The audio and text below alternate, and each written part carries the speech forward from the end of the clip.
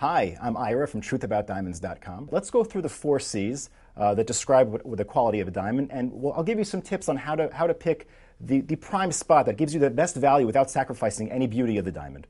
So let's start with color. Most stores that sell diamonds today sell diamonds between the range of D, which is most colorless, completely white, to J or K, which is what they call near colorless.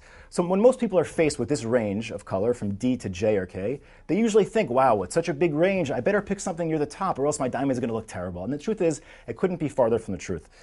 In round diamonds, if you pick a diamond that's even a J color, it's going to look totally white to the naked eye.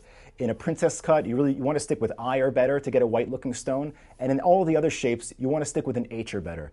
And you'll save tons of money. The difference in price between a D color diamond or even an F, let's say, and an I is huge. It could easily be double the value. Now let's move on to clarity. In clarity, most people are presented with the range from flawless down to what's called, let's say, an SI2. SI2 stands for slightly included, and inclusion is an imperfection. So I actually have 2 examples here of two blown up images of diamonds. This is an SI2. And what makes this an SI2 is this little imperfection there, there's some stuff over there, and that's it. This, on the other hand, is a VVS1, which stands for very slightly included. And even with this huge blown up picture, you can't see anything.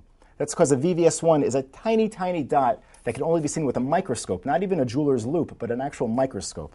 And I actually brought 2 diamonds to demonstrate this. Those blown up pictures are actually the pictures of these 2 rings.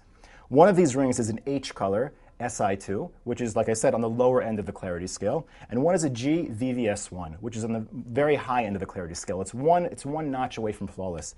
And I can't tell the difference between these 2 different rings. And I have a lot of experience in the business. And no one else, if I can't, no one else could. For sure, not a novice.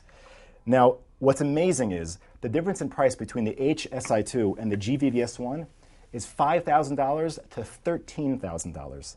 So if you had $5,000 to spend, you could either get a beautiful 1-carat stone like this, or you could get a diamond half the size if you wanted to go for the higher clarity or the higher color, but it would look the same. So you'd just be wasting your money. The next thing we should talk about is cut. Now, cut describes the proportions and the angles of the diamond and how it all comes together. Now, this is actually the most important thing when you're buying a diamond.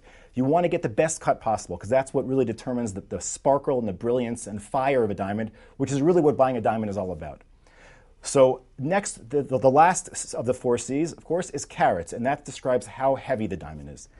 Now, once we've set up the color, the clarity, and the cut, according to what I've said, meaning you want to get the lowest possible color there that you can find that's white to the naked eye. You want to get the lowest possible clarity that's still clean to the naked eye.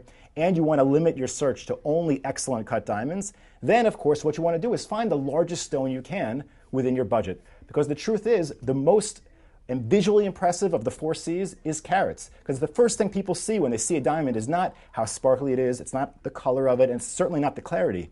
It's how big it is. If you're wondering which cut is for you, that's a question I get often on my site, and the answer I give to everyone is the same.